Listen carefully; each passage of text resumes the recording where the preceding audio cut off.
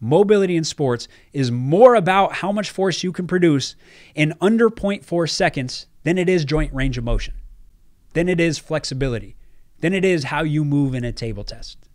And this is one reason why you see on Instagram all the time people are taking screenshots of people in really low positions, and then they're mimicking that position with a mobility drill. Okay, early step, I get it. That mobility drill is not going to make you do that in sports. When we're operating at fast speeds, and I'm talking 5, 6, 7, 8 times my body weight in force in under 0.4 seconds, how dangerous would that be to go do all that by just building mobility? Now you might say, but what about if you build strength in those ranges? That's a great step in the right direction. How dangerous, though, would that be for me to just build a lot of strength in those deeper ranges of motion and then expect to use that on the court? Very, very dangerous. Because weight room strength is not fast strength. Slow force is not fast force. Just like your power lifter can produce a ton of force in 0.8 seconds or in 1 second, that does not guarantee that they can produce force in 0.2, 0.3, 0.4. That's why they can't jump high, right? These are very different qualities. And some people are more geared towards the slow force. Some people more geared towards the fast force. I've had a lot of pro dunkers, 47, 48. Even I just had a guy with a 50-inch vertical. And they are not that much stronger with slow force. They are not the biggest squatters, but in 0.2, 0.3, 0.4 seconds, their force is higher than all the really strong weight room guys. So when you look at pictures of a Michael Jordan, a Kyrie Irving, a Kemba Walker, a Donovan Mitchell, right? We see these guys, Allen Iverson, we see these guys in screenshots on social media being in really low positions.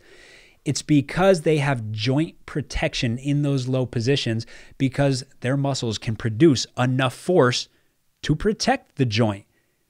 But that ground contact, like if I'm lunging, I'm doing like a lunge stop where you get into that really low position, you got that really steep shin angle for that deceleration, that ground contact might be 0.4 seconds.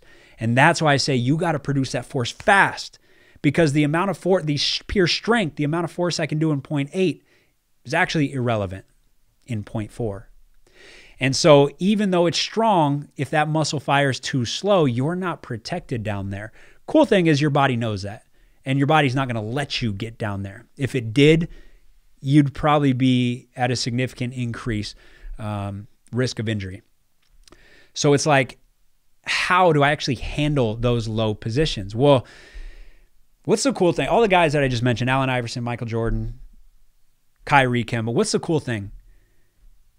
They built that mobility through playing basketball.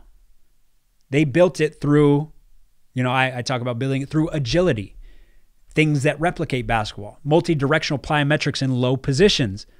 That's replicating joint positions that we see in basketball, but it's replicating the fast force aspect of that. So Allen Iverson and Michael Jordan played in these low positions without having the secret stretches and the secret full range of motion exercises. Again, not demonizing that. That's an early step. But they built that all through playing enough basketball. And just also, let's acknowledge that there's a genetic component. Like Michael Jordan will be able to produce more fast force than a lot of people listening to this, regardless of how much we work on it. But there is hope. Somebody like me, in high school, I was not developing fast force, and I did not play in low positions. And now I can play in just as low of a position as Allen Iverson or Michael Jordan. And I attribute a lot of that. I'm not more flexible. I used to do a ton of yoga in high school. I was crazy flexible. I'm decently flexible, but I'm not more flexible than I was in high school, but I'm way more powerful. I produce way more force in under 0.4 seconds, which is why I can handle those positions. Interesting thought I had the other day. Gaining weights can influence your mobility in sports. How? Does building bigger muscles influence your flexibility and mobility? Does it just kill you? Well, no, because you see, what's the dude like Juju Mofru or whatever? You see him on Instagram doing the splits and he's jacked. You see bodybuilders who are really flexible. It's not that. It's not that at all. You can be big and get into deep ranges of motion, have great flexibility. Gaining weight can influence your on-court mobility because you decreased your force to body weight ratio. And so if I did not improve my ability to produce force in 0.4 seconds, but I got heavier, now it's more dangerous for me to be down in that low position. Now my joints are not protected because I decreased that ratio. And it's not as simple as, well, increase your squat by 20 pounds and gain 10 pounds of weight, right? Your strength to weight ratio went up. Your power to weight ratio did not. Your force in 0.4 seconds to body weight ratio did not go up. So if I gain 10 pounds of mass, but I also drastically increase my ability to produce fast force, then I'm going to be safe on the court. I'm not going to lose any mobility, right? But if I get really big, and you've probably felt this before, I've felt this. I recently got to like 205 pounds and my mobility didn't decrease, but on the court, I couldn't hit the same positions. And it's because I was not hitting fast force, enough relative fast force, I should say. So what do we do? Well, keep your body weight in check. Don't go crazy. Don't get too big, too fast. But like in terms of training, well, I can start by obviously the flexibility, the building strength through a full range of motion. This is like the safer stuff. Like from the couch, it's not safe to go do explosive things in really low positions.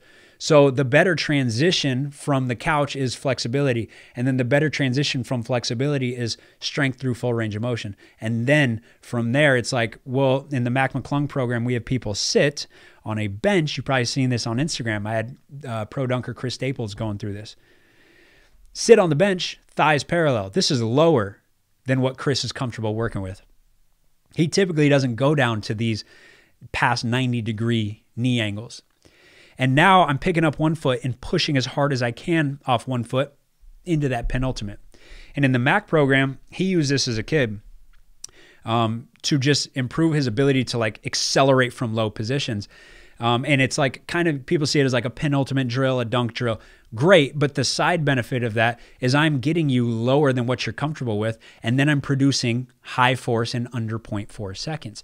But it's safe because there's no eccentric. So I didn't let you load into there. I didn't land in those low positions because, again, your freaking mechanoreceptors are going to go, dude, you can't load me this fast at this range. Your freaking Golgi tendon organs are like, dude, chill. It'll literally shut off the muscle or you'll buckle. And because it's like, hey, dude, yeah, I get it. You can do this at slow speeds, but at fast speeds, I can't produce this much force in 0.4. So when there's an eccentric involved, there's always a limiter. Your nervous system's always going to limit you from getting in those low positions because it knows better. It knows better than our conscious brains than to let us get down there in high loading rates. But I can sit you down on a bench, and now it's all up from there. So there's really much less danger there. Eventually we got to get into the eccentric though. Once we build a little bit there, then I also like in the speed code, we do a lot of half kneeling stuff, half kneeling lateral push-offs. I'm starting in a position that is probably lower than the positions that we'll be getting into in games.